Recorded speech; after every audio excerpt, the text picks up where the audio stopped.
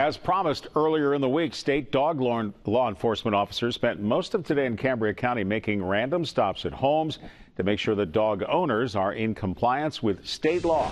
And Maria Miller has more on that. Maria? Well, Marty, obviously it's the law to keep your dog up on licenses and vaccinations, but more importantly, with the summer months upon us and many dogs outside enjoying the weather, the Department of Agriculture says it's just trying to keep everyone safe.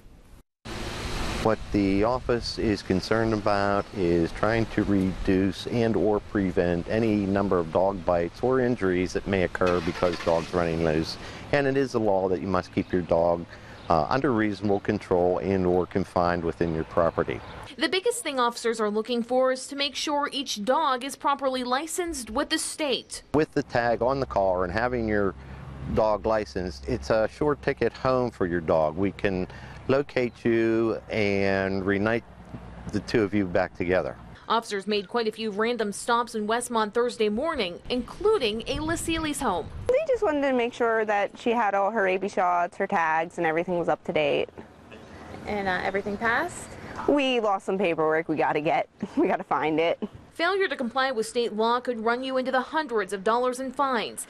$50 to $300 for each dog not licensed, up to $300 for each dog not properly vaccinated, and another $100 to $500 if a dog is not properly confined. So not only is it safer for your dog, it also can save you a considerable amount of money if someone is in violation. Seeley tells us once she finds her paperwork, she knows SAR will pass just fine, but says she's thankful the state is checking up on those who may fall through the cracks. I think it's great because if a dog gets out and they have rabies, we don't want that to spread at all.